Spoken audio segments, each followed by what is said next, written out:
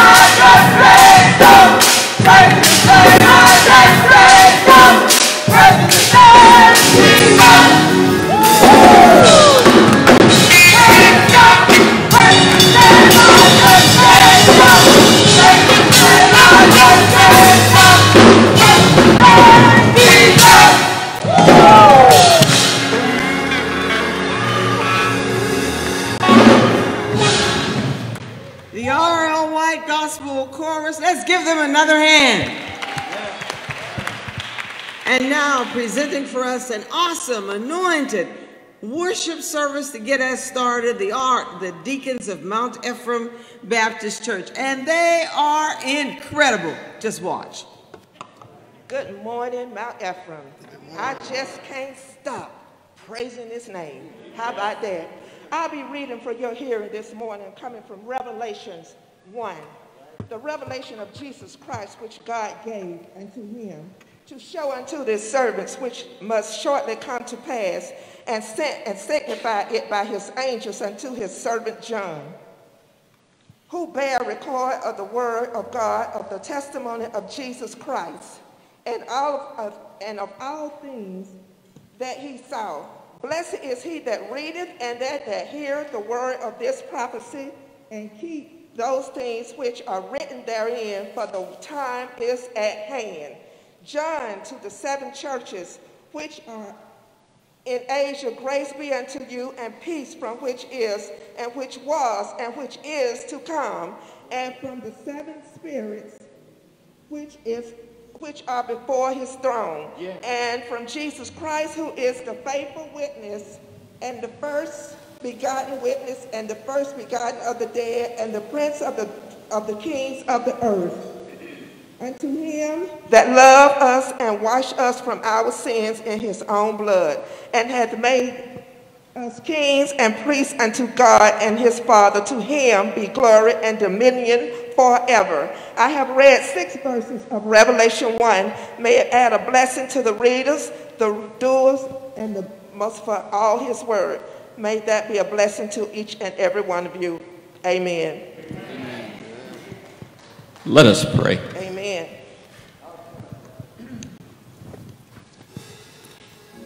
Eternal God, Father of our Lord and Savior, Jesus Christ, Ancient of Days and Grand Instructor. Once again, dear Father, we find ourselves in the need of prayer.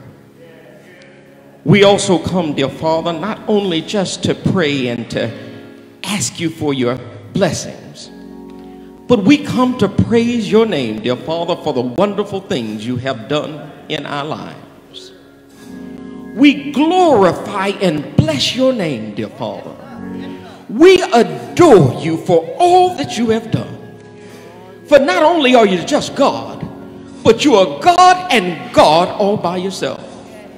Not only do you rule, dear Father, but you super rule. There is none like you, dear Father. And so today, dear Father, we give you the highest praise. Hallelujah. Praise and glory to your name. Thank you, dear Father. For even as we look over the past week and think about the things that you have done for us, we thank you for food and for shelter. We thank you, dear Father, for fine homes and good jobs. We thank you this morning, dear Father, for our health and our strength. We thank you this morning, dear Father, for a fine church home.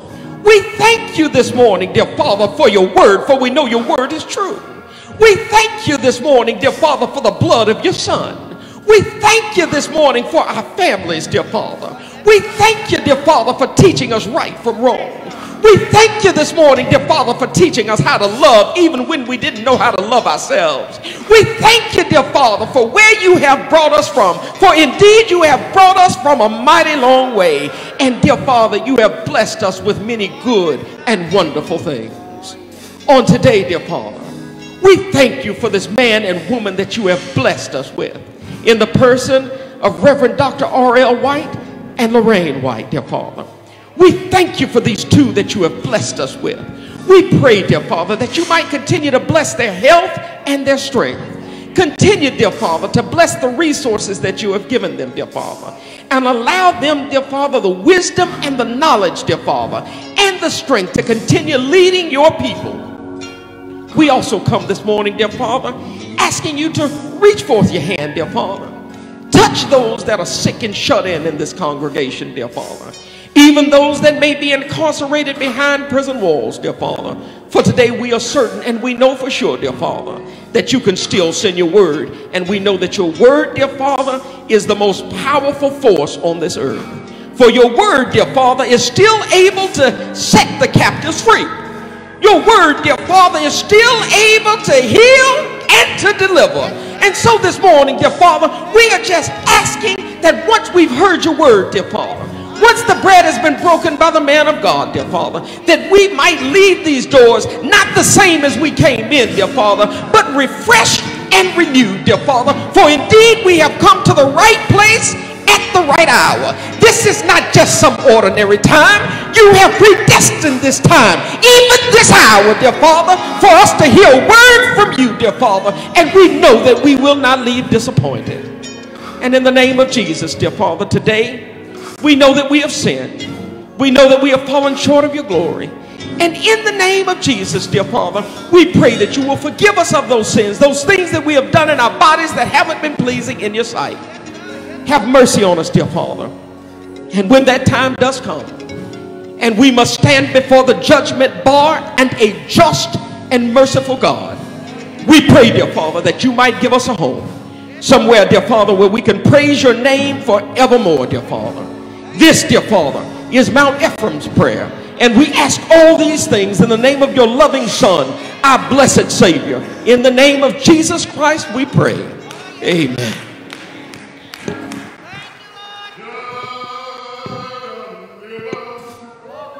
I'm bound to cross Jordan River. I'm bound to cross Jordan River.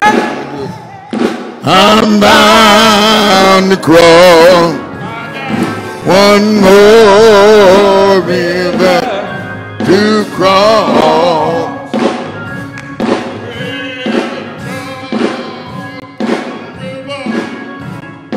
I'm bound to cross the Jordan River. I'm bound to cross Jordan River. Lord, I'm bound to cross. I said I got one more river to cross. He'll be waiting. He can't help me to cross. Oh, Father, he'll be waiting. He can't help me to cross. Father, he'll be waiting. He can't help me to cross. One more river to cross. Well, my Father is waiting, but he can't help me to cross.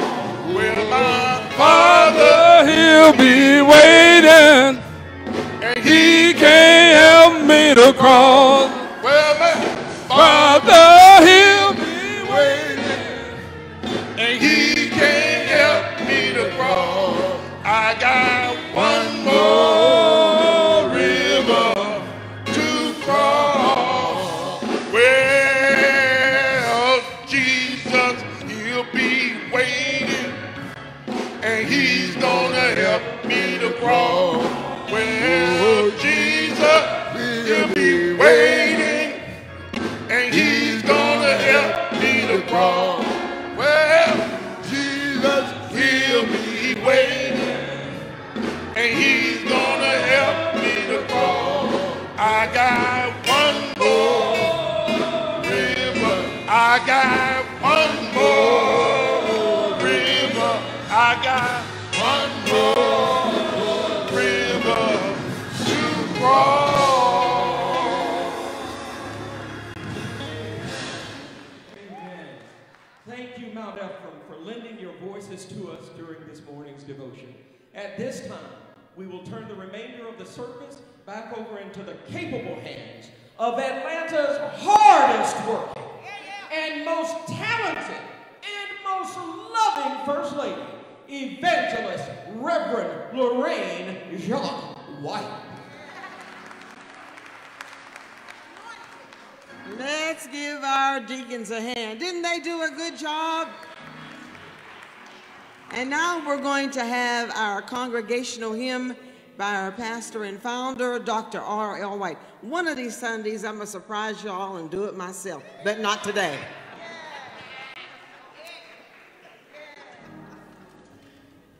Y'all tell her she was in the Lord's house, so she promised that, so we're waiting on us. Let us stand and sing together. Pass me not, O gentle Savior. Hear my humble cry. While on others thou art calling, do not pass me by.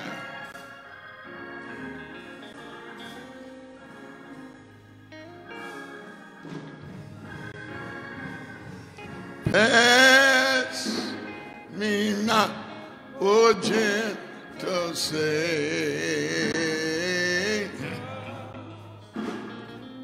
Hear my humble cry.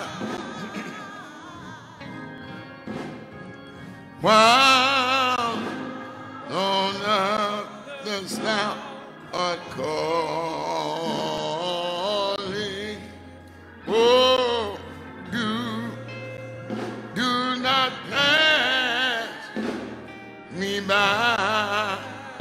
Well, I'm begging you, oh, Savior, oh, hear my humble cry. Oh, why, Lord, others thou art calling.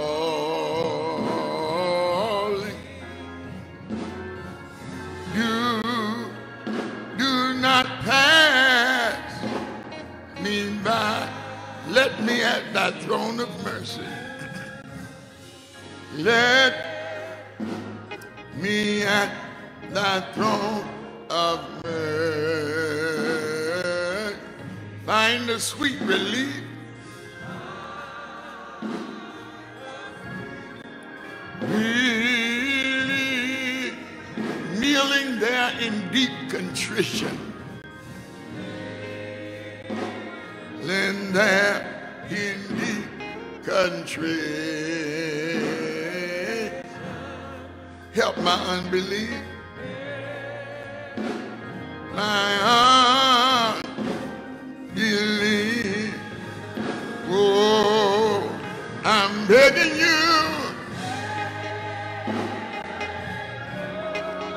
Oh, say, oh, hear my humble cry. Oh, why don't others now art called? Oh,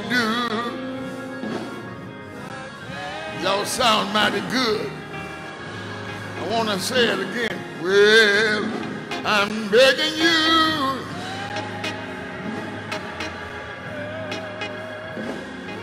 Say,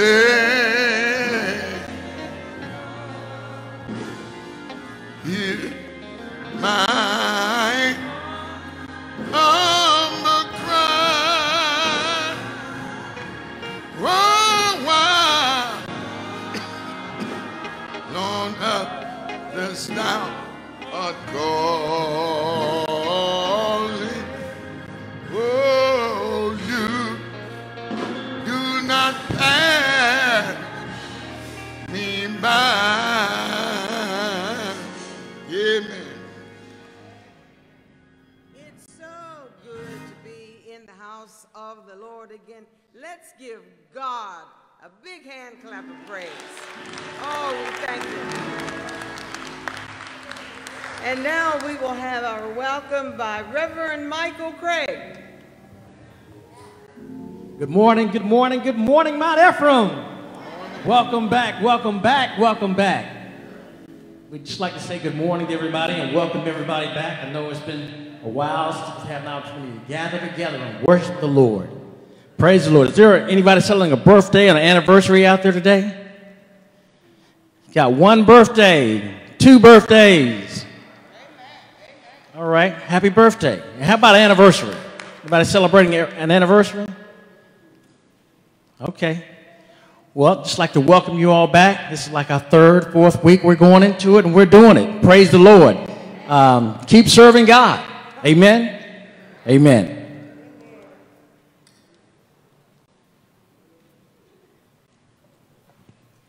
Every week we have updates with respect to what's going on in the world and what's going on at the Mount. And our own Dr. Angela Taylor never lets us be behind in anything we need to know. Dr. Angela Taylor.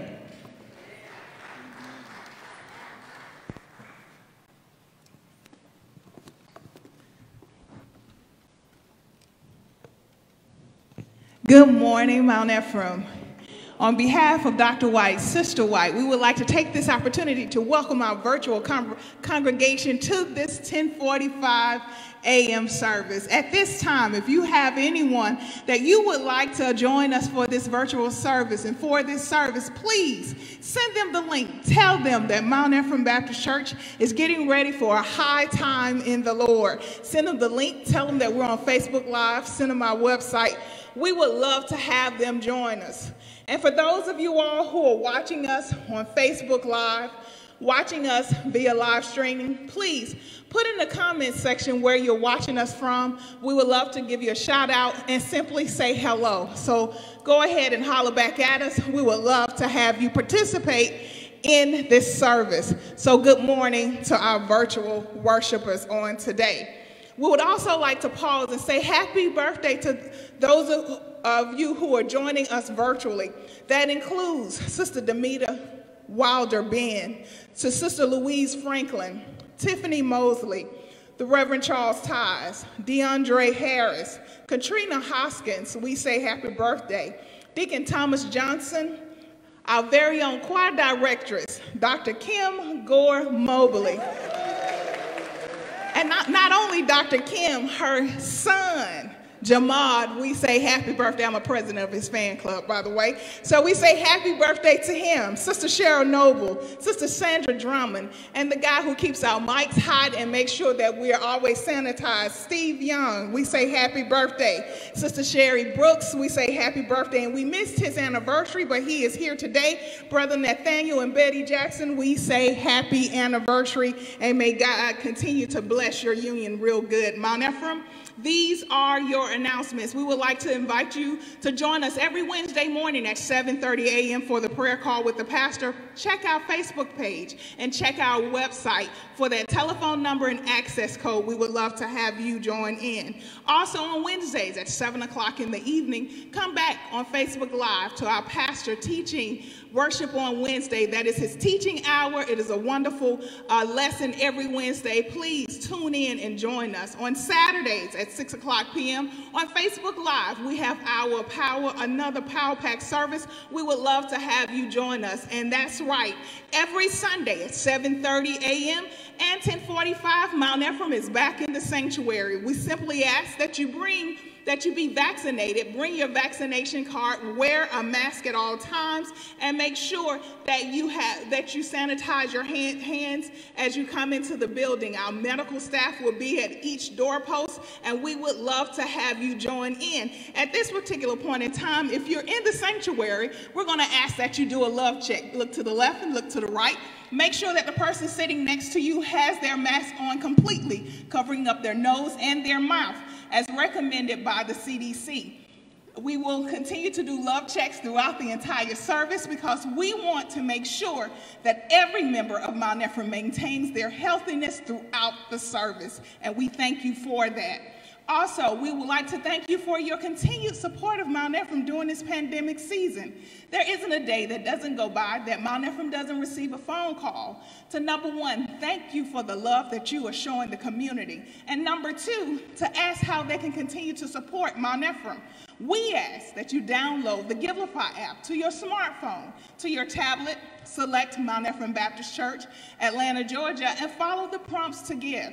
You can also go to our website, www.mymebc.com, click the donate button that's in the right-hand corner of the screen, and also follow those prompts to give.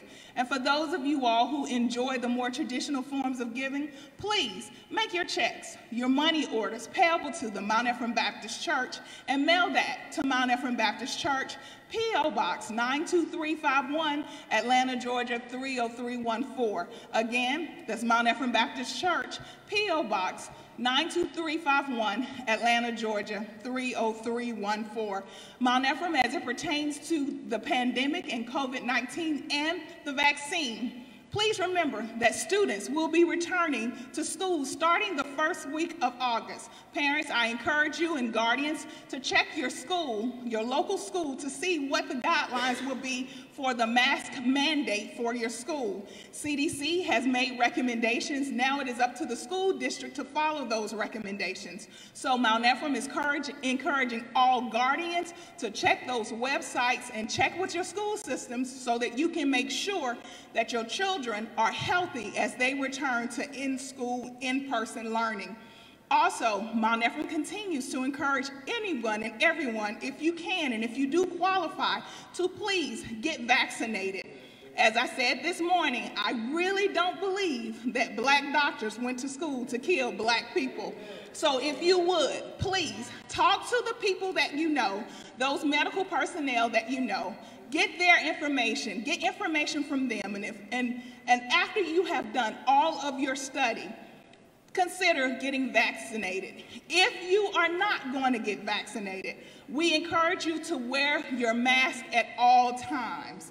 The Delta variant is real, and most people, all of the people who are in the hospital now because of COVID-19 and all of the people who are dying are unvaccinated individuals. So we're asking you, if you're not vaccinated and you're not planning to get vaccinated, wear your mask at all times. Thank you for your attention. Thank you for your time. Thank you, Dr. White, for allowing me to make these announcements. This concludes the announcements, and as always, Mount Ephraim, remain Mount Ephraim strong.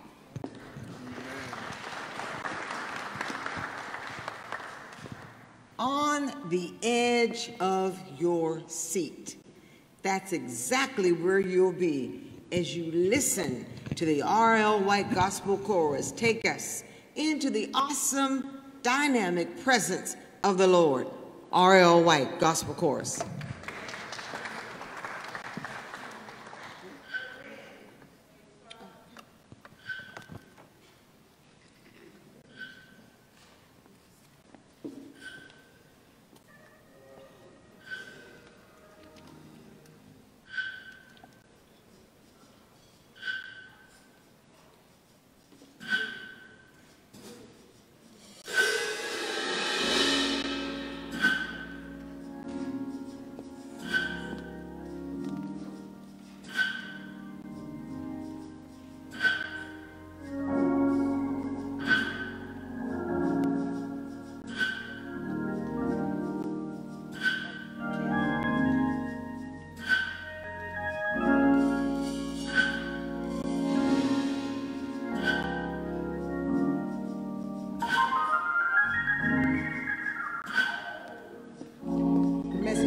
This morning,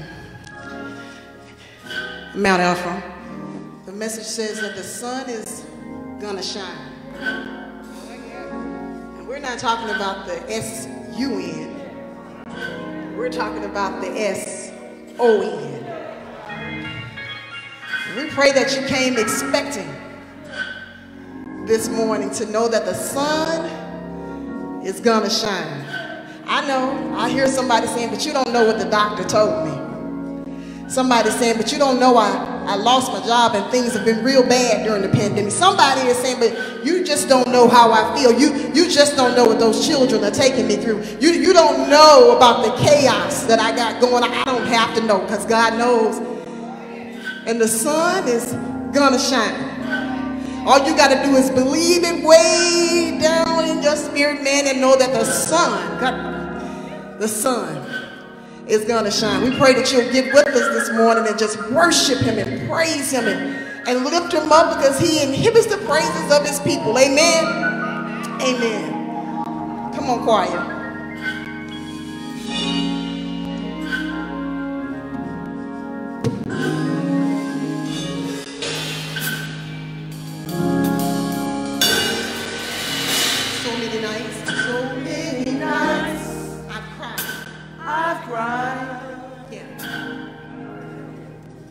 Anybody ever cried? For better days. For better days. I pray for. But through it all, I know. What is it that you know? The sun is going to shine. The sun is going to shine. If I hold out. If I hold out. The sun is gonna shine. If I hold out. If I hold out.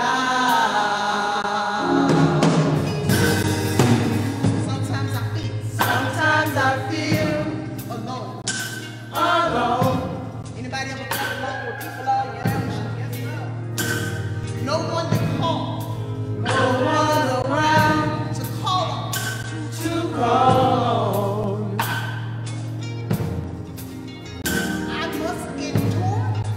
I must endure, for I know.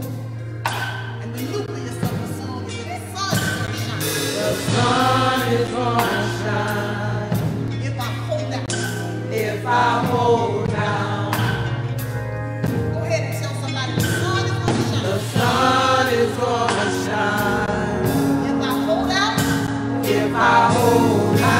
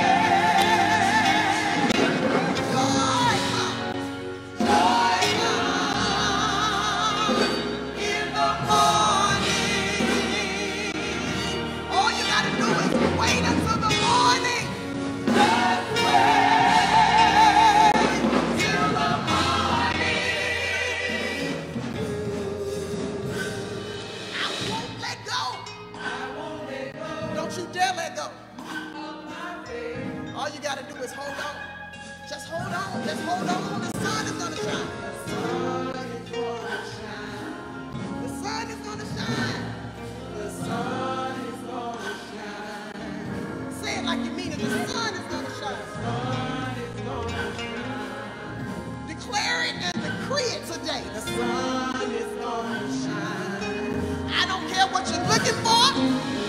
I don't care what you're expecting. I don't care what you're going through. I don't care what it looks like.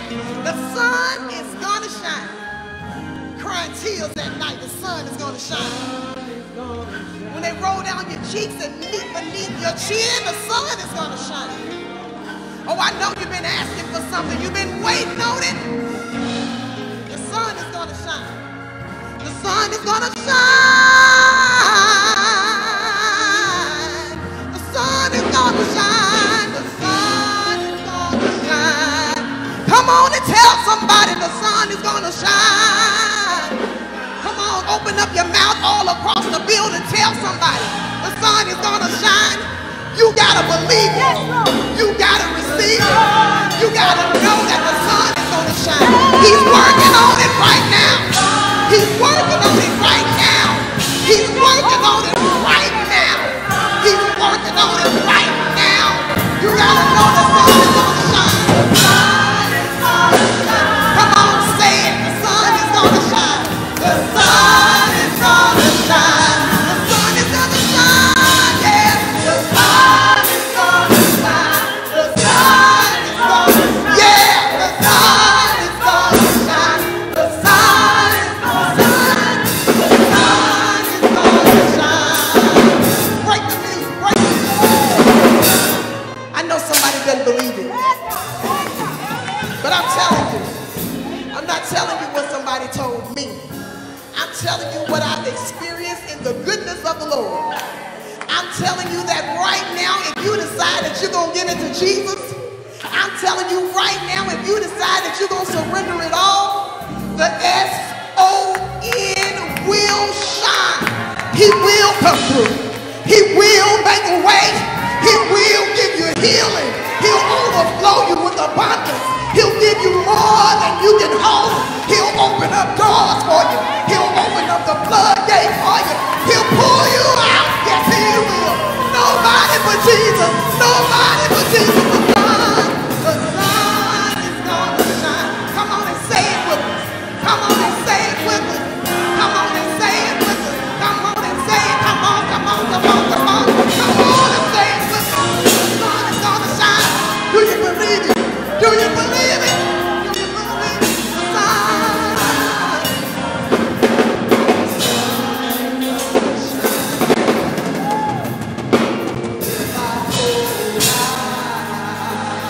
Hallelujah. That's a good place to praise him. That's a good place to raise your hand. That's a good place to shout out. Hallelujah. That's a good place right there. That's a good place right there. I'm telling you, I believe it in the name of Jesus. That's a good place. Hallelujah. He's worthy. Ain't nobody like him. Ain't nobody like Jesus. He'll give you your desires. All you gotta do is delight yourself. You delight yourself in him. He'll make a way.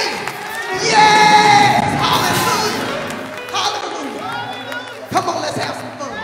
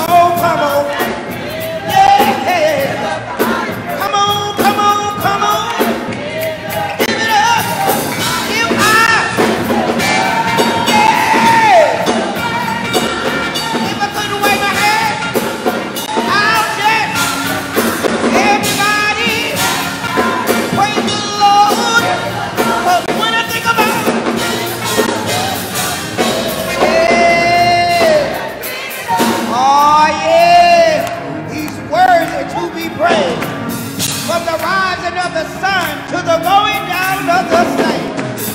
Ain't nobody do you like Jesus. Ain't nobody hold you like Jesus.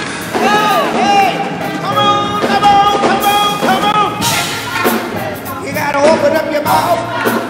You gotta open up your mouth. You gotta open up your mouth. Yeah, yeah, yeah. I gotta tell him thank you. I gotta tell him I love him. Yeah. Come on today. Hey, is it worthy? Come on, soprano. Yeah.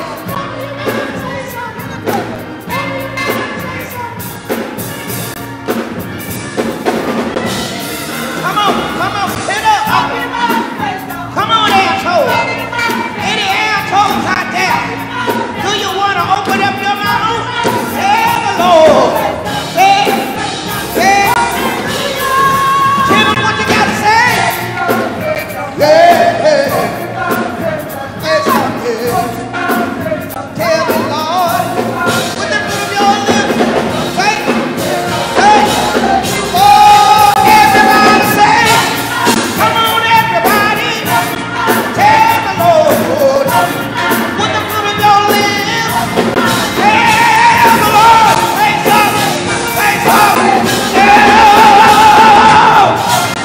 Woo! Won't he work it out? Won't he fix your problem? Just open your mouth.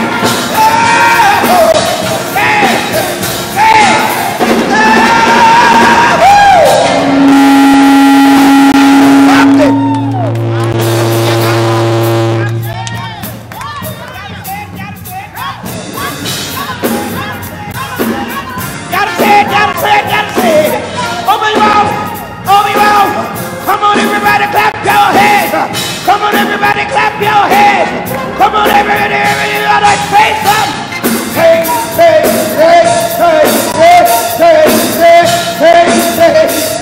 Woo! Oh! Hallelujah! Hallelujah! Hallelujah! Can somebody say, open your mouth! Open your mouth with the fruit of your lips! Say! Woo-hoo!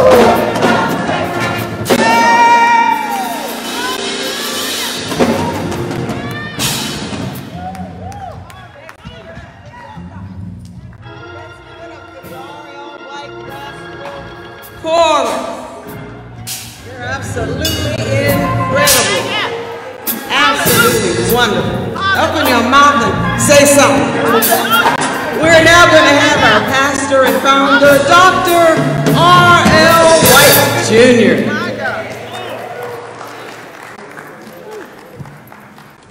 Amen. God be praised today. It's beginning to sound like it used to sound. I'm glad Kim was born.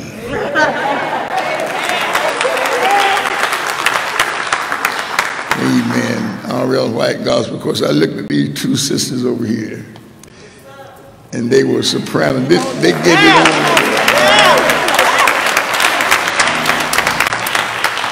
He said, we don't care if we outnumbered. I'm going to open my mouth and say something.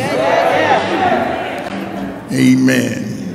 Now, I got tricked the other week, forgot to take the offering. Ain't going to do that no more. Our officers are going to come now. And those of us who have an offering to give. Our senior ushers are on duty today. And they're going to bring us around from the back row. Let us stand, please, one row at a time.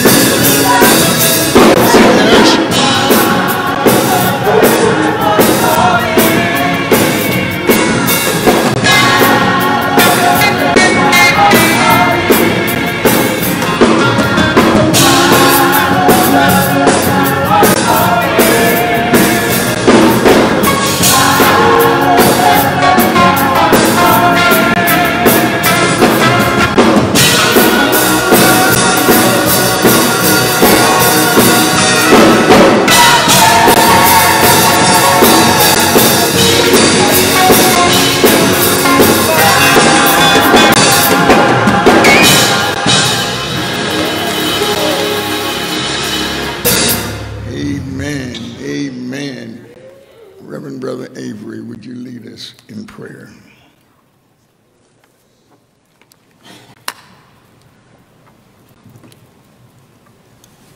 Let us pray. Eternal Father, we thank you. We thank you for our opportunity to come again and give back a portion of that which we receive. We ask that you bless this offering and these tithes and offering. We ask that you help it to manifest and grow to the kingdom of God. In Jesus' name we pray. Amen.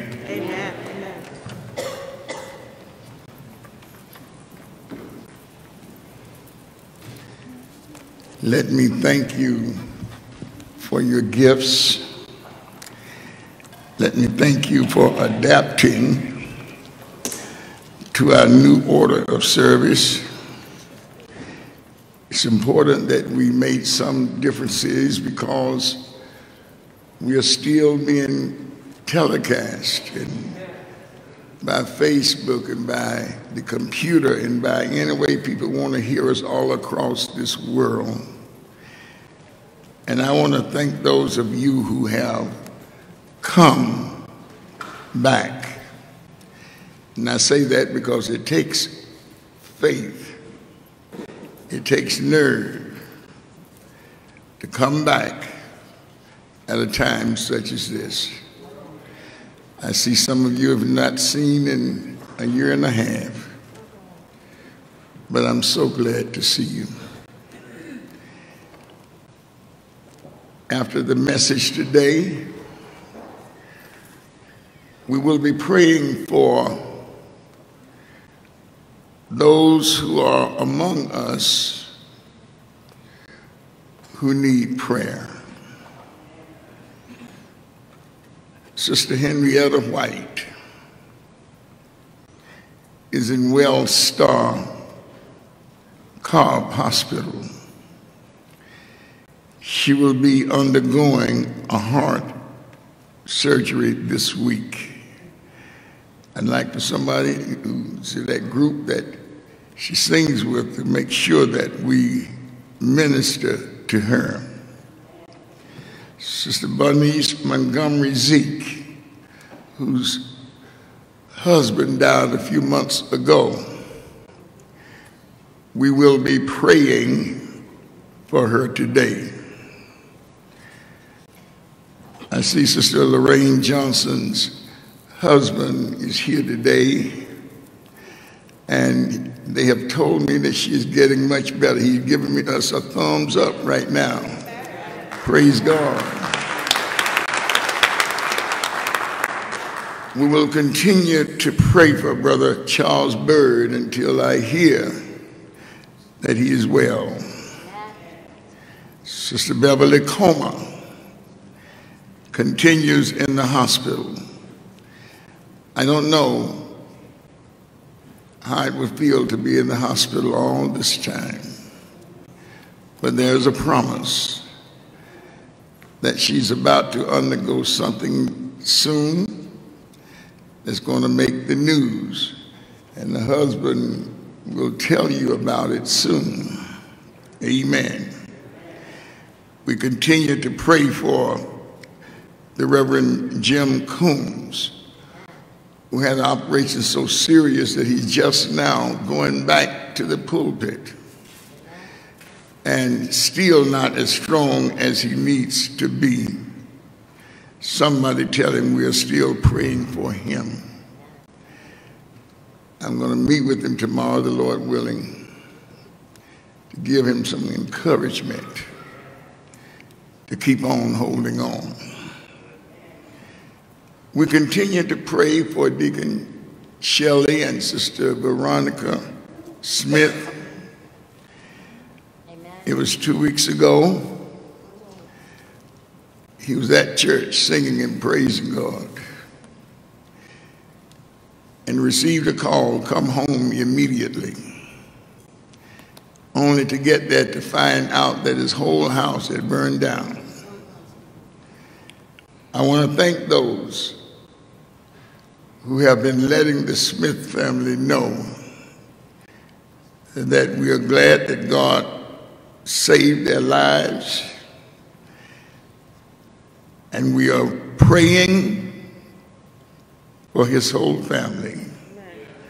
Sister Charlie Kate Hartnett is asking for prayer. Sister Annette Williams sent me a letter this week that she watches the telecast every Saturday night. Had an operation on lung cancer, but looked like it's coming back.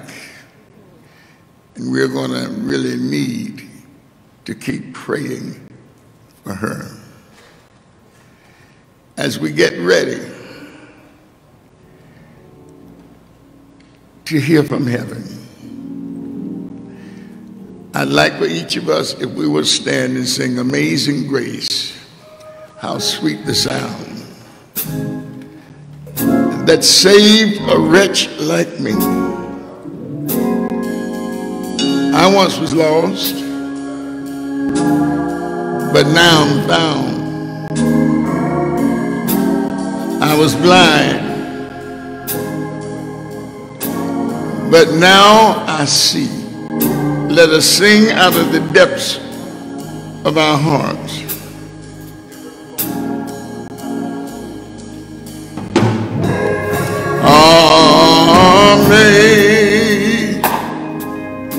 Amazing grace, how sweet the sound that saved a wretch like me.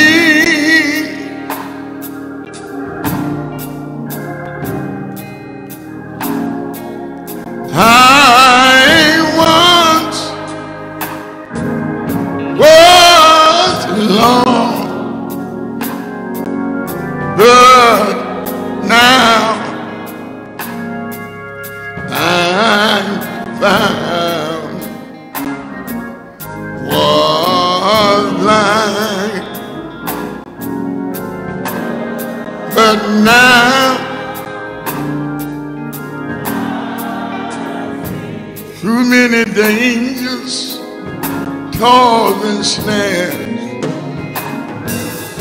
through many dangers, toils and snares, I have already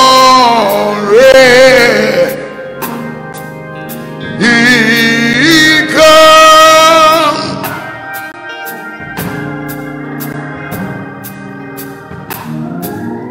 Was grace that brought me saved thus far, and grace will lead me home.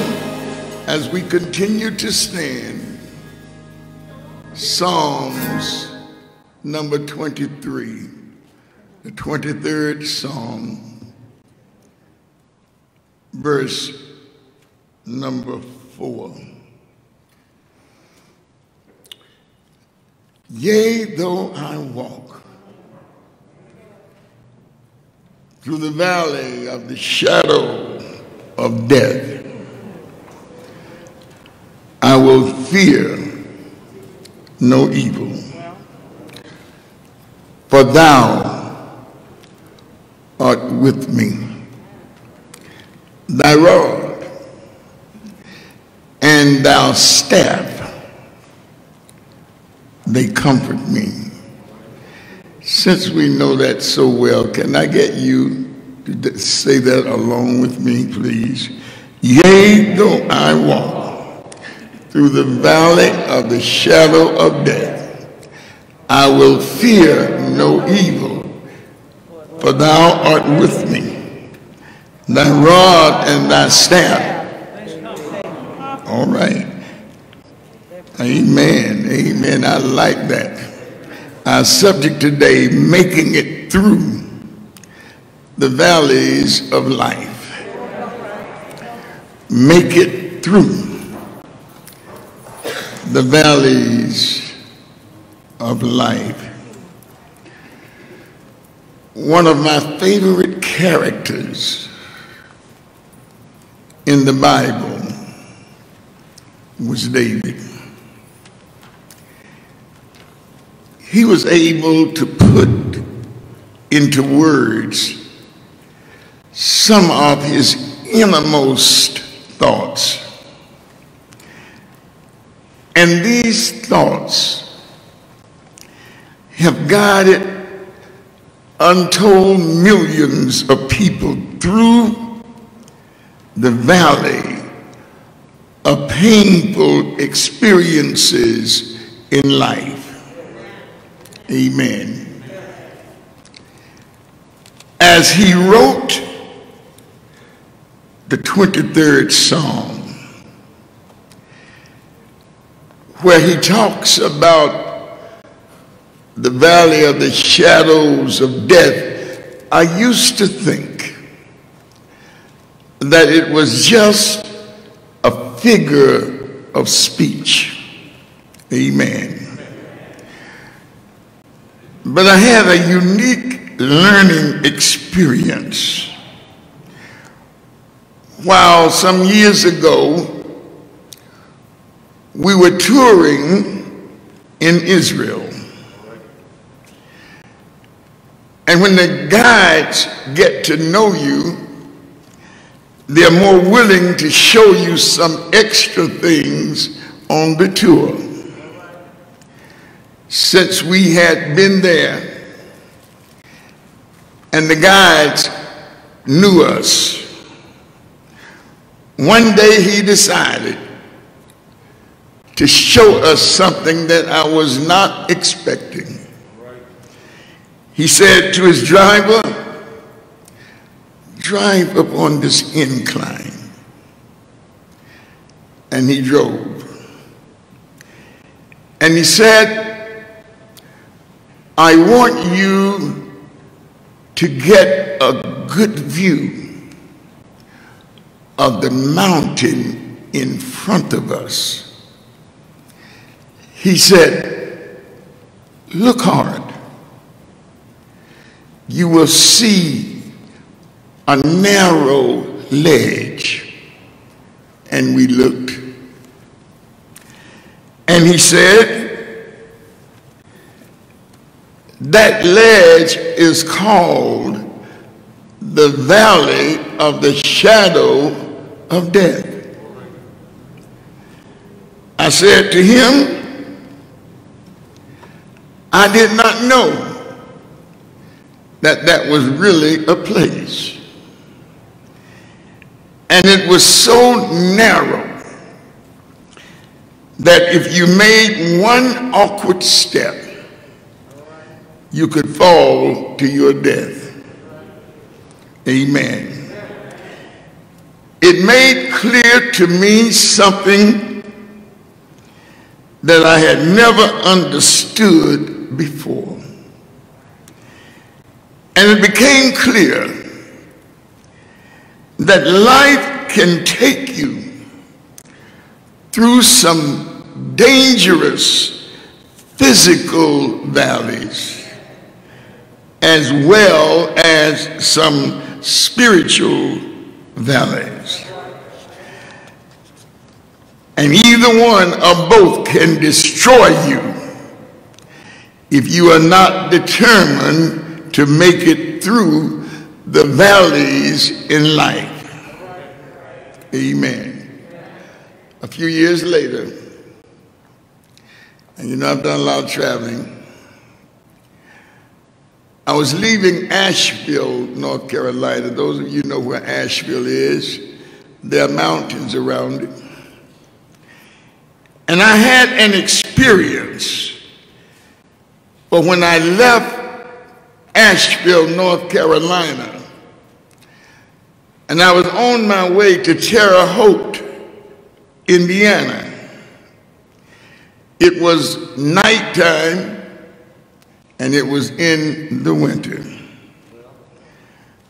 The highway was narrow, and if I made one awkward turn on the steering wheel, I could end up falling hundreds of feet down the mountainside. And to make it more scary and dangerous, there were 18-wheelers that were throwing mud from the snow in the highway, and it was falling on my windshield. I became frightened at first, but I knew I could not stop, nor could I pull over and rest. And just as fear began to overtake me, this 23rd song came into my mind. And it was reminding me that I did not have to fear because God was with me. Amen. This whole episode taught me a valuable lesson, and that is, when God is with you, you don't have to fear. I was so happy when I got on the other side of that mountain and I had to stop and go to the bathroom. You'd have been there, you would have wanted to do it too. Amen. Amen. Don't get me wrong. Even when the Lord is on your side, it was scary. Has anybody here ever been through some scary situations? And then you know that the only way you got through was that the Lord was on your side. Amen. There's also a spiritual element in this 23rd Psalm.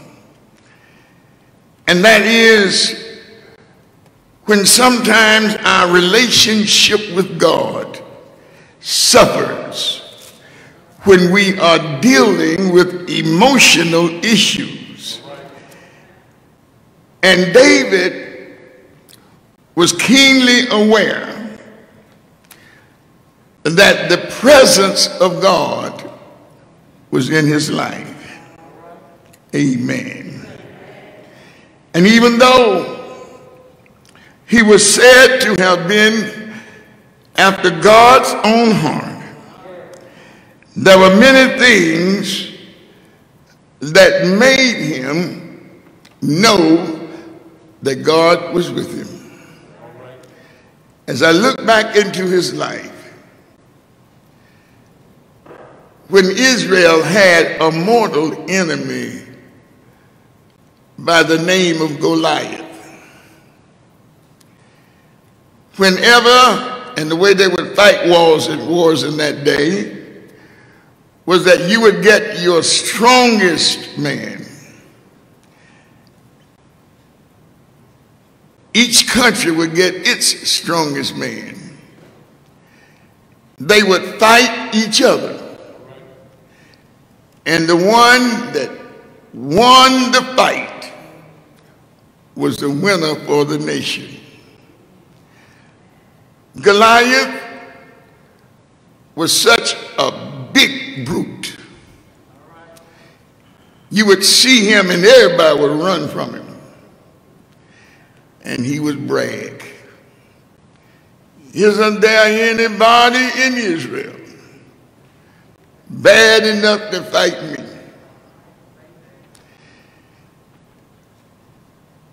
And David showed up and said to his brothers, what is this?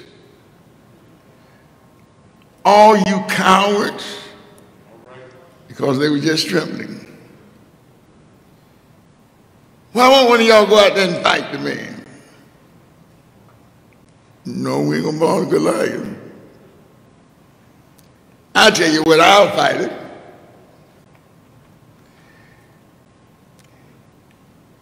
And he went to the king and said, let me fight him. I think his brother said, boy, you better shut up. You don't know Goliath. He said, I ain't scared. The king could not change his mind. So he said, at least you ought to put on some armor. They tried the armor, but it was too big for David. David, what you gonna fight it with? My slingshot. With what? My slingshot. You asking for it. What makes you think that you could beat a giant like Goliath? David said one day, a lion attacked me and I killed him. And then there was a bear that wanted to kill me and I killed him. And with our God on my side, I'll take care of Goliath. David was well aware of the fact that life could bring you to some valleys. David became an instant hero. And Saul, the king of Israel, when he heard how the women were praising David over him, and he became afraid. He became jealous. And jealousy can make you do some crazy things. I wish I had a witness in here. Y'all trying to act like ain't nobody jealous in your life. Amen. Saul got so jealous that he wanted to kill David. And ironically, Saul's son, Jonathan, he and David were so close that Jonathan wanted David to know that I will stand by you and I will not let my father kill you. I know it made David feel good to know his friend had a friend like that. Amen. But he said, let not Jonathan know this, that as surely as the Lord liveth, there is but one step between me and death. He knew that regardless to who is on your side, come on somebody, if God is with you, then they can't do you any harm. Another occasion in his life, when he and his men had been off fighting a battle, and when they returned triumphantly back home, the enemy had come in, burned their homes down, took their families with them. And the Bible says they cried so hard that there was not enough energy in them to cry anymore.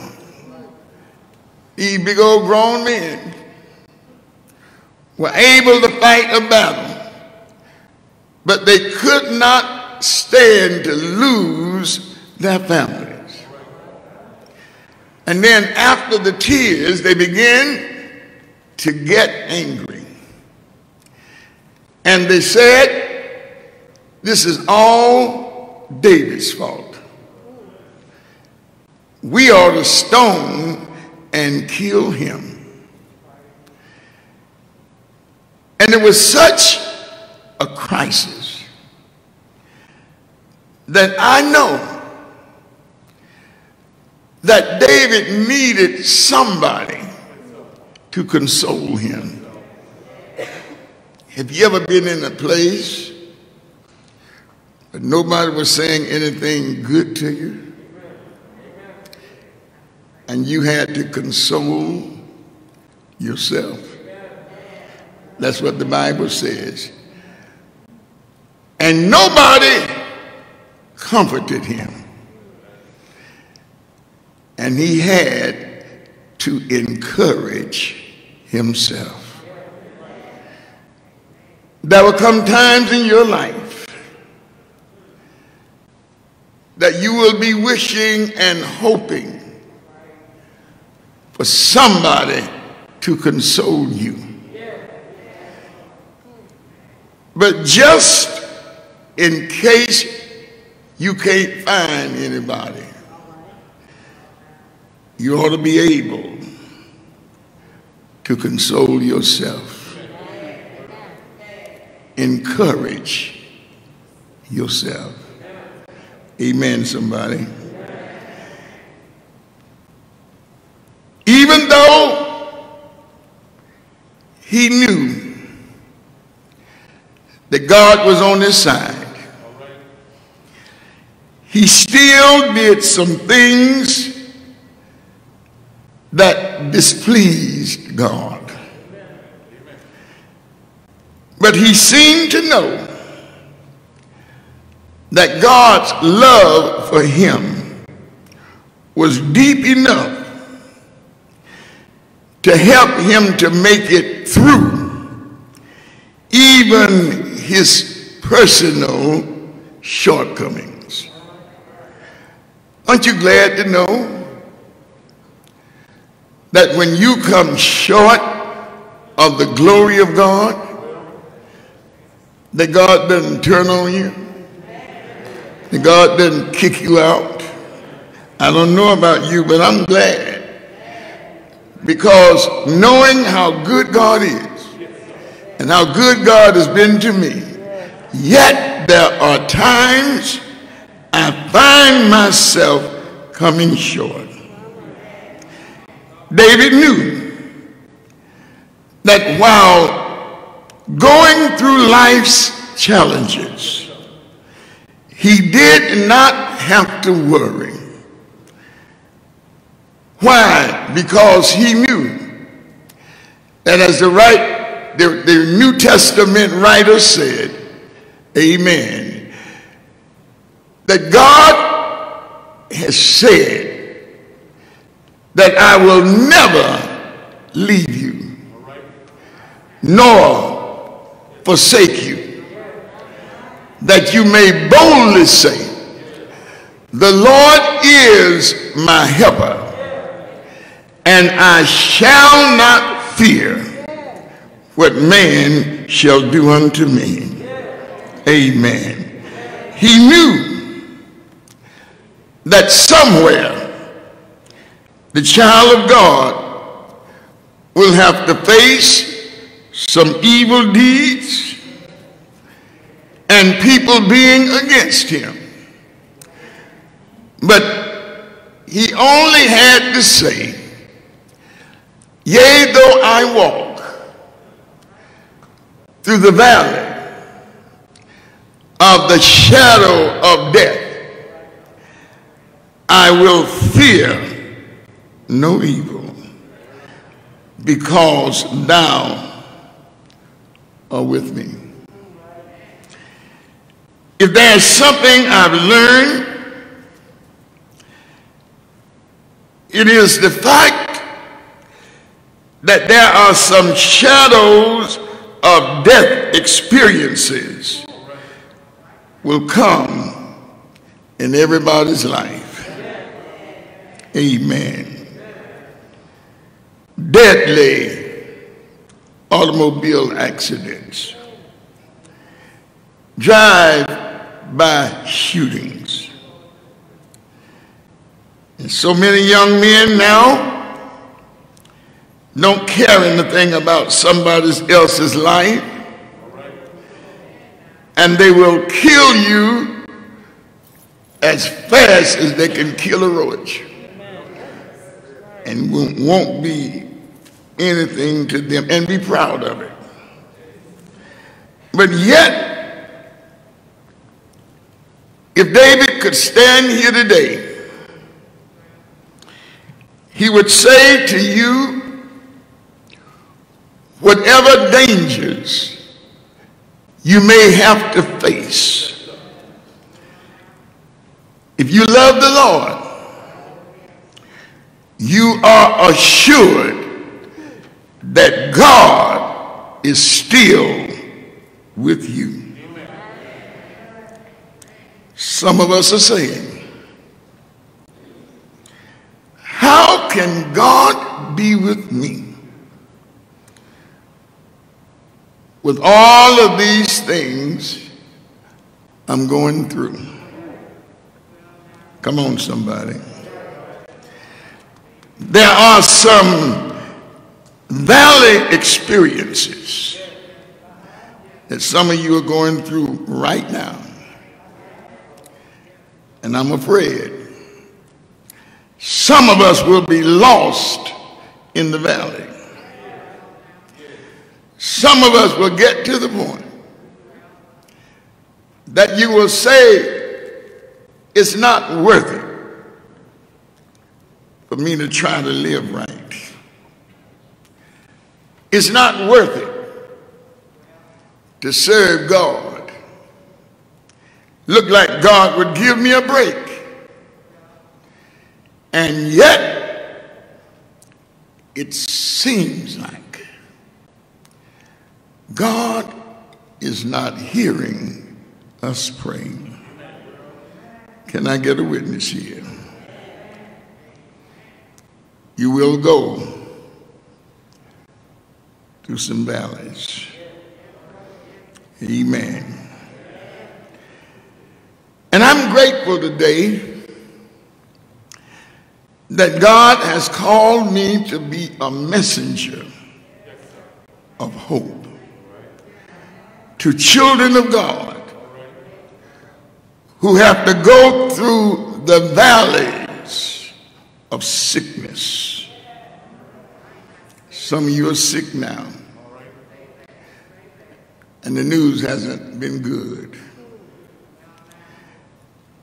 Some of you lost the person that meant most to you in your life. And despite your prayers, they died anyhow. Some have lost your jobs. Some have lost your relationships, and your homes broke up. And many of us going through depression. Amen. And sometimes when I see people in pain, and I know that the words that I say will not heal the wounds in their hearts. Amen. But it's good for them to know that they can come to the pastor, and because of a pastor's heart, that he cares for me too. Amen. I heard a preacher say the other week, when he was talking about Superman, amen, who could bend steel, who could climb over buildings. He could do just about anything, change the course of mighty rivers. Y'all remember him, don't you? Superman. But what this preacher said was that he could not stay Superman always. He had to go back to being Clark Kent. That said to me that sometimes when I have been able to help people have a little more strength and courage and faith in their lives, when I get through, I have to put back on my Clark Kent clothes. This past week, when I've been rejoicing over what I thought was great news,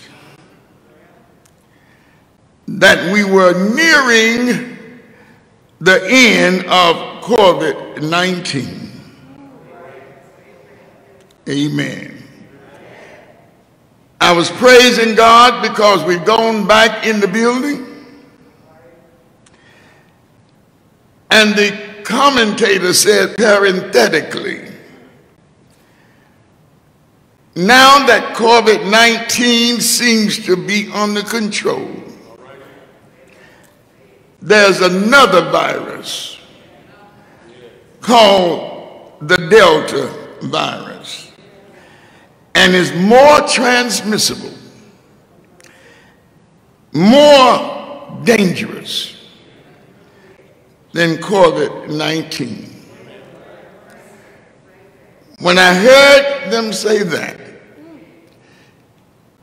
it knocked me back down in my Clark Kent clothes. I said, you mean I got to go through this again?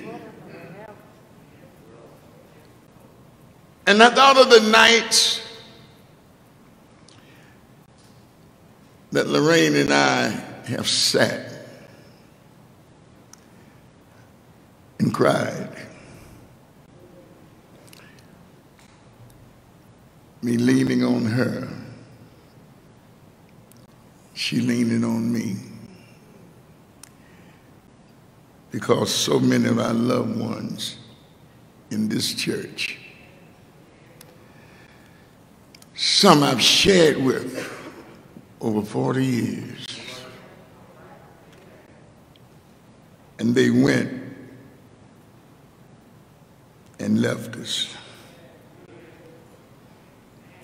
Then I thought about Sister Jackie James, member of this choir.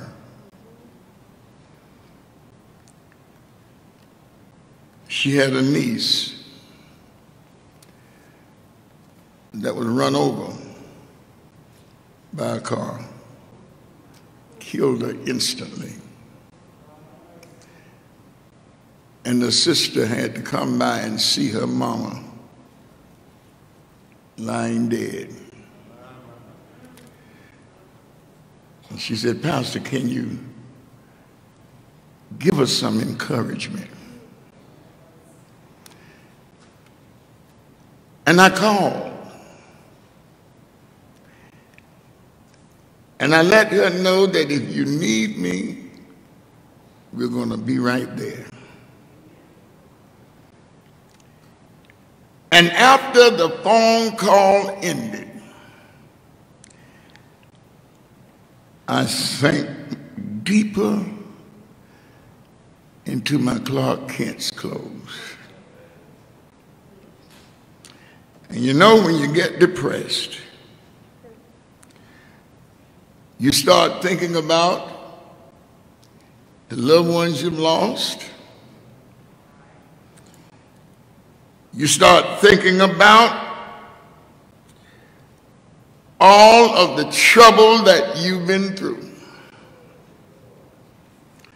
And I can be transparent enough to tell you, I got depressed. And I started thinking about my own personal illnesses. Things that I've gone through in my later life that I never had to go through with as a young person. And don't be looking at me strange, because some of you are going through the same thing. Now don't tell anybody, I'm scared something's going to happen to Pastor White. No. The Lord is able to help me to bring into completion the things that he has placed in my hands. But even at that, sometimes you get depressed. I wish I had a witness here. I started thinking about less than 2 years ago. They said, you got to have an operation. Amen. And when I was to have that operation, it was my thyroid. And some of you might know what that's like. It is through the thyroid. Every action in the rest of your body depends on it. And somebody told me, you'll never be able to preach again. I thought about a friend minister of mine who had the operation and couldn't speak for 5 years.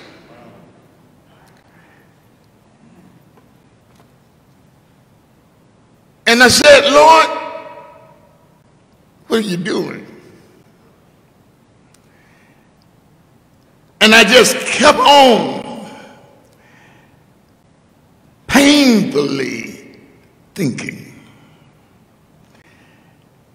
And I want to tell you this. Sometimes what you've been through will cause you to think painfully about what's going on in your life. Y'all mighty quiet in here. Ask the person next to you, you're not asleep, are you?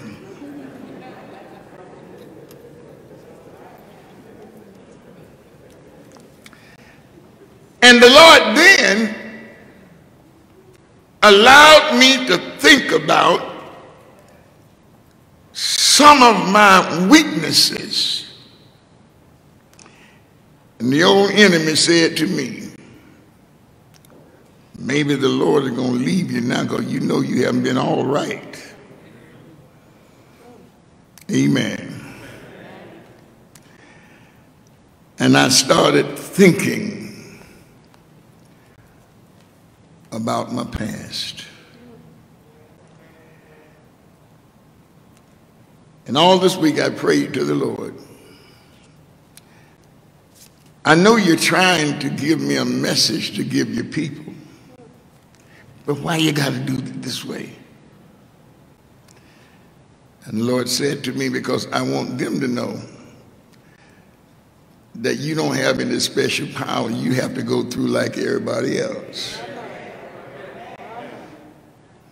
Amen. So I thought I would give you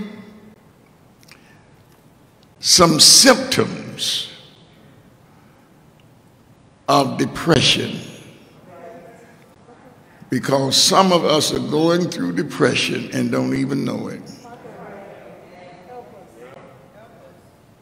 Number one, you start thinking painfully about things in your past.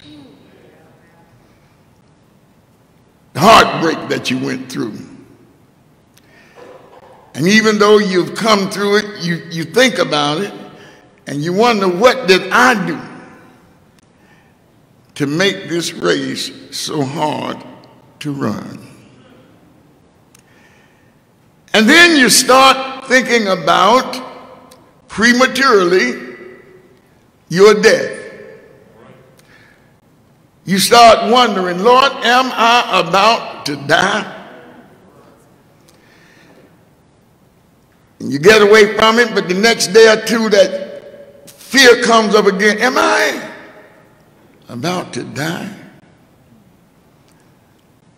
That is a symptom of depression.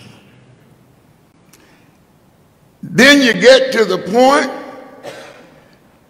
that you don't want to be bothered with anybody, even the one that's closest to you. You get mad, you see them coming. Amen. You don't want to talk to anybody. You start staying in a dark room. You don't even turn the light on. And then you start losing interest in the way you dress. Come on, somebody. People have known you to always be meticulously dressed. Oh, I like the way I said that. You had every hair in place. There was not a wrinkle in your dress or suit. And you even walked in a small strut. But now, it seems like I don't want to get dressed. And you come out with your hair standing up on your head. And that same dress you've been wearing for a whole week. Everybody know you got more clothes, but you don't want to get into them. Preach white. I don't care what they think. This is the way I feel right now. And some of you are depressed. Don't get disturbed. Jesus got depressed. When he lost his friend Lazarus, Jesus ended up at his grave, and Jesus wept. On another occasion, when Jesus looked out on the city of Jerusalem and said, "O Jerusalem, thou that killest the prophets, how often would I have gathered you under my wings, and you wouldn't listen to me? And I will not come back to you again till you say, blessed is he who cometh in the name of the Lord. Sometimes you can get so depressed that without knowing it, tears will begin to come from your face. Some of you have heard me say, macho men and tears don't mix. Because when I was coming in the house as a child, Mama looked at me and said when I was crying, wait a minute, your mama's man. You don't cry. And many of us have grown up men thinking that if you cry, you're weak. But tears are not a sign of weakness. They are signs of pain. Are you all listening to me? The question is,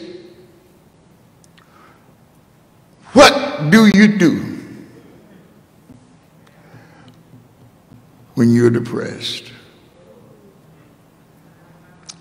Number one, learn how to share your pain with somebody who wishes you well. Now, don't you run out there and tell your enemies. You better be glad that God can show you somebody that you know who really loves you. Listen, I might just talk to you today. Do you know why when you can meet some people and in about 20 minutes to half an hour you know their whole life story? They have been wishing for somebody to talk to. But because they know you're a stranger, they tell you everything because they know they won't see you no more. I'll tell you something else. Some people go to funerals and cry, and it has nothing to do with the person down here. But at least they can come and cry, and people won't think something wrong with them. There has to be a time that you can admit that you're hurting. And there has to be a time that you can share your pain. During these years of my ministry, I have sat by bedsides of people who were dying. And they shared some things that they never had told anybody. I've learned something else, and this sermon is not going like it did earlier this morning. I've learned something else. I've taken an informal way of trying to figure things out for people who sometimes die too young.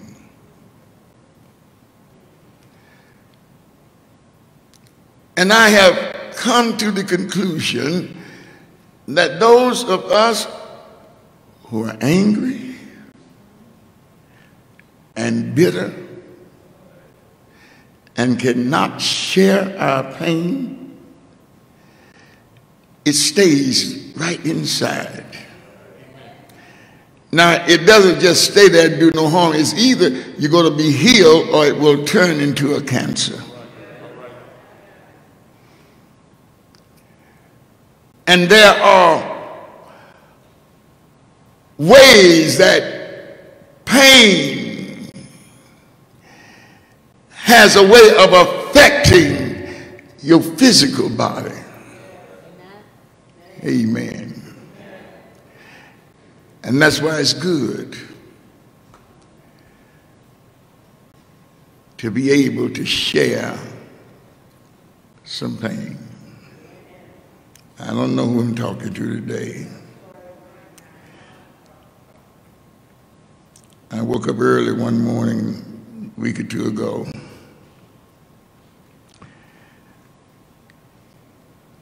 And Lorraine said, "What's wrong with you?"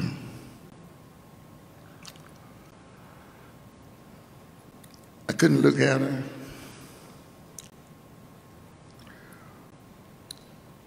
But before I knew it, my tears started coming.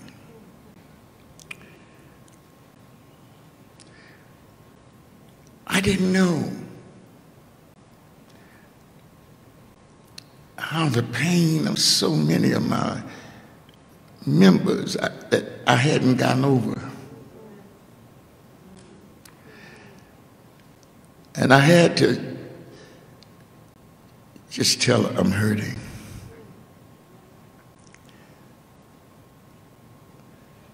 And I've learned that God allows you to go through experiences to help somebody else when you see them going through the same things. She couldn't stop my pain, but I sure felt better. What am I saying to you? Sometimes you got to break down and you got to let the Lord deal with you. Share your pain. Come out of that dark room. You've been going in there, you don't even want the light on in the top of the building. And you get in that bed and you cover up and you want to go just sleep away. And the enemy is glad to see you that way. Because he's saying to you, now you see that? You've been running around telling people that God loves you. If God loves you, why is he letting you going through this now? And if you don't mind, the devil will cause you to be even more depressed. Preach white. I know some of y'all trying to act like you sleep because you ain't saying a word. But let the redeemed of the Lord say so.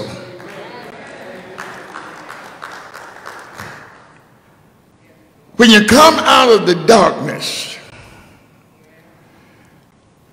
you got to understand that there is a tendency for your depression to deplete chemicals in your system. That's why when you go to the psychiatrist and they give you what they call antidepressants, that's a synthetic medicine. That's something that man made. It is meant to replenish in you those chemicals that depression have taken out of you. You take them, and you don't feel quite so bad, but you still don't feel like yourself. You know why? Doctors often treat symptoms and not the root of the problem. If you learn how to get the root out, the symptoms will go away. The next thing, make sure you are getting your vitamins. It is a fact that most African Americans are deficient in vitamin D. Not B, but D like dog. Amen. And that is one of the vitamins that when you're not getting it, you start feeling down, dragged out. That's why some of y'all go get to the doctor to get a vitamin B complex shot, because the energy is not there. Preach right. Why is it that way? That's because many of us do not recognize the fact that the sun has a love affair with the pineal gland in your head. Have you ever stepped outside and the sun is shining? You say, ooh, sure feels good out here.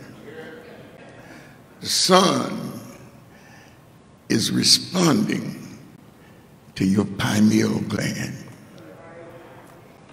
If you can't do it, you take your vitamins. I'm going to tell myself amen here.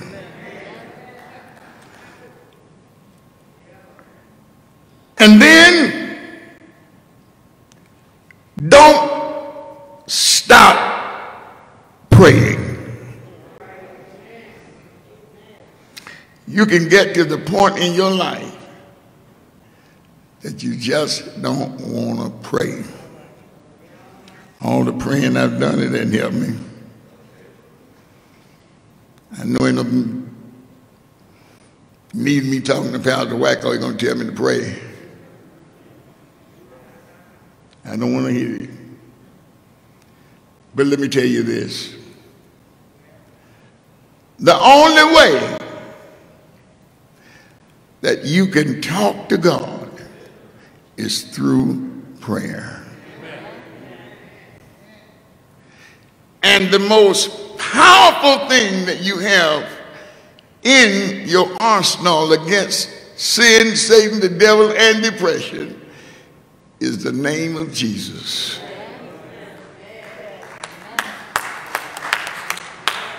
Prayer involves the whole Godhead, the Father, Son, and Holy Ghost. That when you pray to God, don't pray in your name, because your name ain't no good. All the time you messed up. That's why you have to pray in the name of somebody who has not messed up. Pray in the name of Jesus by the aid of the Holy Spirit. I'm trying to teach y'all something up here today. And when you pray, don't start trying to argue at God. Why haven't you come to see about me? Do you know how the best way for you to get in touch with God? You got to praise him first. I said earlier today, when your husband or your wife or your girlfriend or your whatever, when they are angry with you, praise them. I want you to try this. Y'all might have been arguing when you left home, but praise him. Sometime I'm around the house and I'm not quite hitting on 8 cylinders with Lorraine. I might be on 5, but not 8. But when I get dressed to get ready to go somewhere, I walk out and she said, "Woo, you are one handsome man." I said,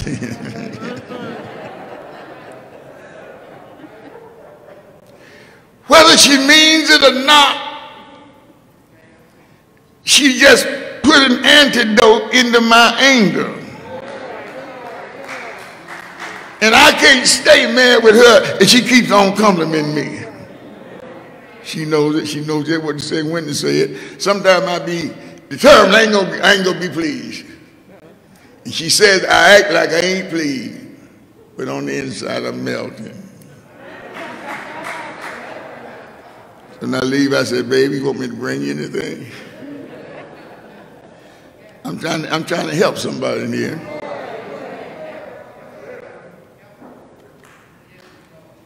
If you get mad and upset with your wife, your girlfriend, or your significant other,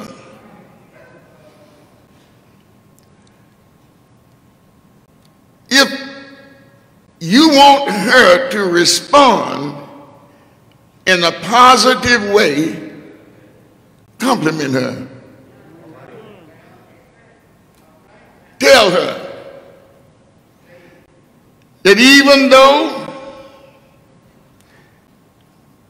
there's a little more of you there now than you were when we got married, you still are the best thing that ever happened to me. Talk to me, somebody. She's already been concerned about what do you think, because she hadn't gotten rid of all of that excess weight. What do you think? She's still attractive? Yeah, oh, mama, when you walk out that room today, I felt like I did when I first met you. Listen, you're going to get a good meal that night. And some other things. So, well, anyway.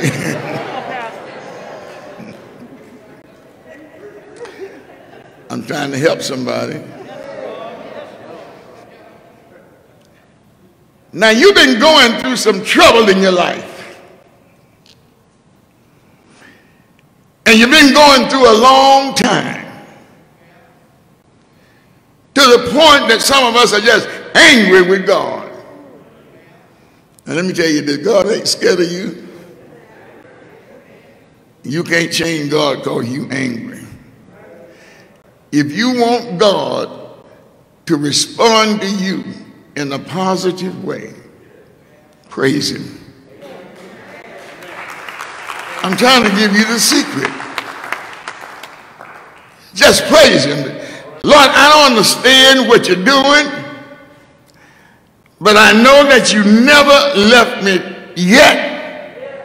Yea, though I'm walking through the valley of the shadow of death, I fear no evil, because I know you are still with me. How do I know he's still with me? Because everything I've been through, come on somebody, he's been right there. When I was in trouble, he brought me out. When I was broke, you made a way. And now when I look back over my life, I can't stay angry with God, because God been better to me than I've been to myself. And when you begin to praise God, God will smile on you. And when God smiles on you, he's got a blessing angel. And tell that blessing angel to stop by your house and be a special blessing in your life. But the Lord has told me to tell you today that what's going on in your life is not the end of you. Did you hear me? Some things You got to go through. If you didn't go through what you're going through, you wouldn't know that God is able to carry you through. Can I get a witness here? The Lord told me to tell you today, hold on a little while longer. Help is on the way. Don't just look at your situation. Praise him for what he already brought you through. Praise him for what he's doing for you right now. Praise him for what he's about to do in your life, because weeping may endure for a night, but joy is coming in the morning. I've been here trying to tell you what the Lord will do. And some of you are looking at me and won't even say a word. You must don't know, like I know, what the Lord has done for you. Somebody ought to be shouting right now, telling the Lord, Lord, I thank you for what you've done in my life. Lord, I thank you for making a way for me. And I found out the more you praise him, the more you stop thinking about your own situation. Praise him for where it brought you from. Praise him for how he kept you. Praise him because he never left you. The more you praise him, the more he's gonna bless you. I don't know about you, but I want to tell him right now, thank you.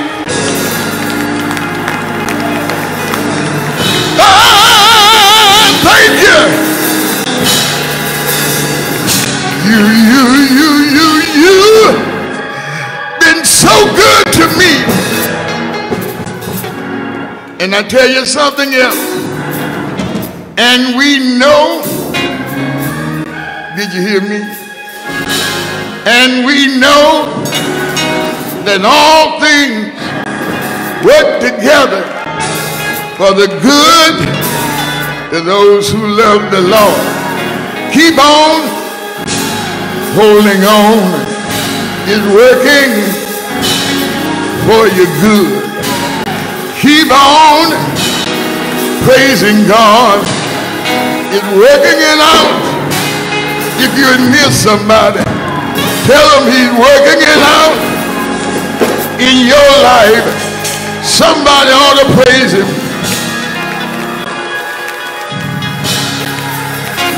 Somebody ought to praise him. I don't know about you, but when I think about the goodness of the Lord and all he's done for me, my soul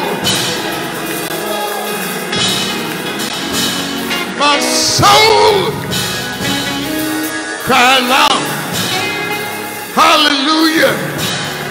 I thank the Lord for saving me. When I was young, you know, when I listened to the secular song, I would like, one of the singers said, I would get on my good foot and dance. Well, since I've been saved, I'm still dancing, but I changed partners. When you see me dancing, I'm praising the Lord. When you see me clapping my hands, I'm praising the Lord.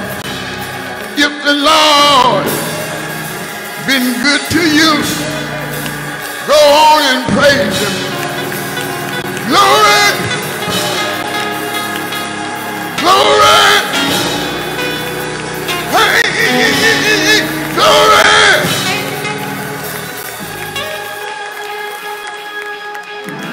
Hallelujah! Can anybody feel him right now? Tell him thank you.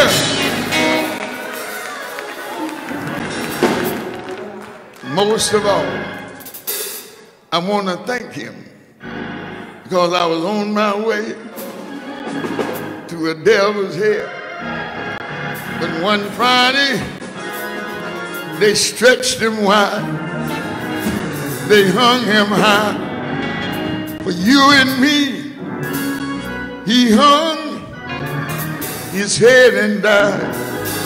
But that's not the end of the story.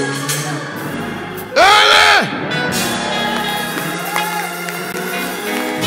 I said early, one Sunday morning, he got up from the grave, saying, all power, all power, all power is in my hand. And that's why I praise him. Even when I don't want to get out of depression, but I can't help it.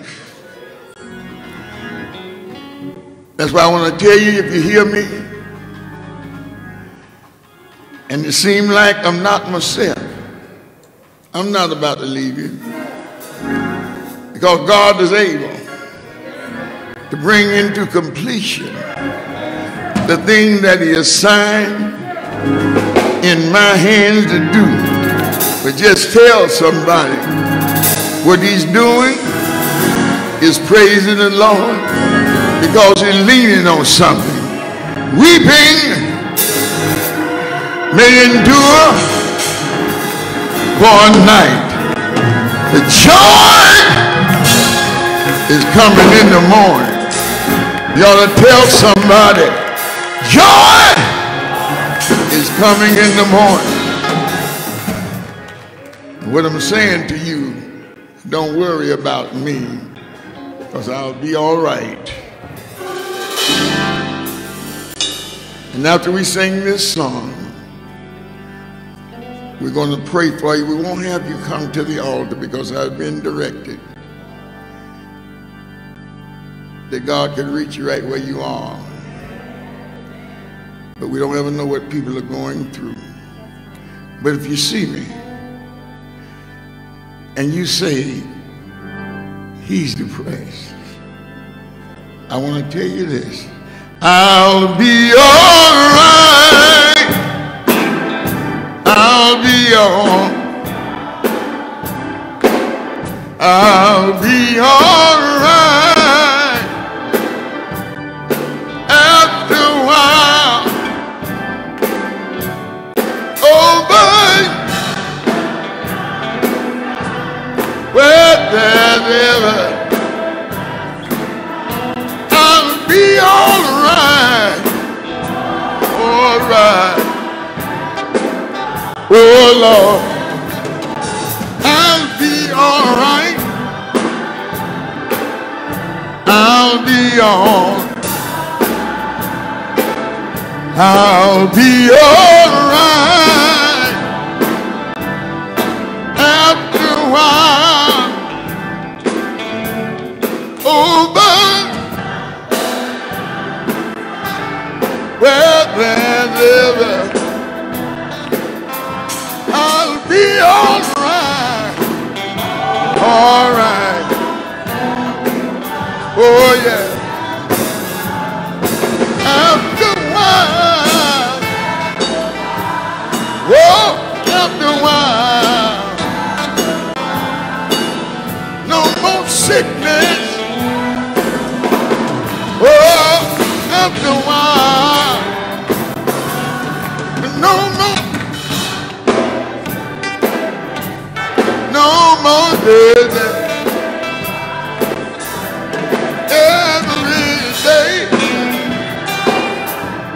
Every day was about a Monday, Tuesday and a Wednesday, Thursday and a Friday, Saturday. When I get home,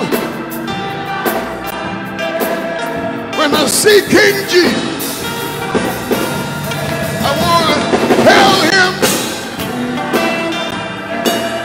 I thank you. I thank you. I'm going down Hallelujah Boulevard. I'll shout. I'll shout. Troubles are over. Will you meet me? Will you meet me?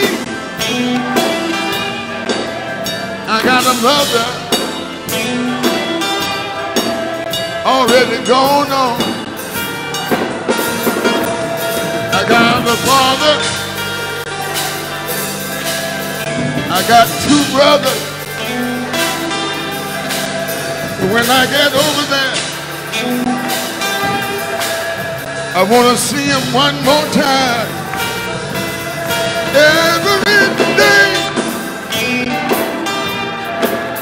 he can just praise the Lord. Yeah, yeah, yeah. Yeah, yeah. Every day. Every day,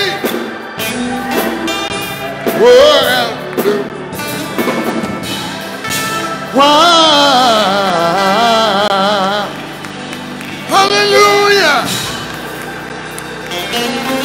hallelujah. When you see me praising the Lord, I'm just auditioning. But when I get over there, all we got to do, give him the glory, give him the praise.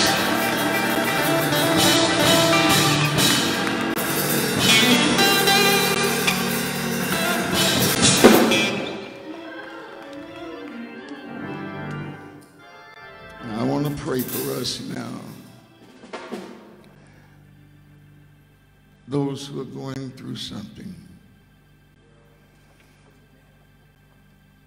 The Lord knew you would be listening today by Facebook or whatever way you're listening. He knew that you would be on your computer or that you would be coming to church. Deacon Linda Rouse came to me last Sunday, and with tears in his eyes, he said, I want you to know my family members in South and North Carolina and all up the seaboard, they stop and they listen to you on Sunday morning. There he is back there, there he is. And tears came in his eyes. He said, I just want to thank you for inspiring my family. I called your names before prayer. And I want you to know that God is working it out. Let's pray. Lord, we come now in the midst of pandemics, in the midst of Delta, knowing that you are stronger than any pandemic could ever be. So right now, we turn these problems over to you.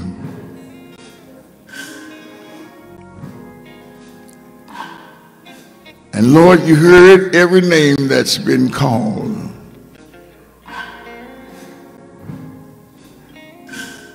And we know you are in the fixing business. So we ask you now, fix it, Jesus. Fix it, if you please. And if you can't fix it here, I'll go down on my knees. Because we need you today. Sickness is in the family. We need you. Not enough money to even pay our bills. Lord, we need you today. Somebody's been going through depression. Fix it today. And whatever it is that's bothering these your children, oh God, we beg you right now to have mercy on us. Teach us, oh God, that it all is working together for our good. So when we leave today,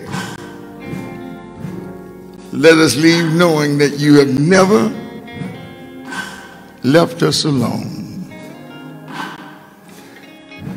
These and all other blessings we ask in the name of Jesus. Amen. Now, as you keep standing, there are a couple of things that I want to tell you.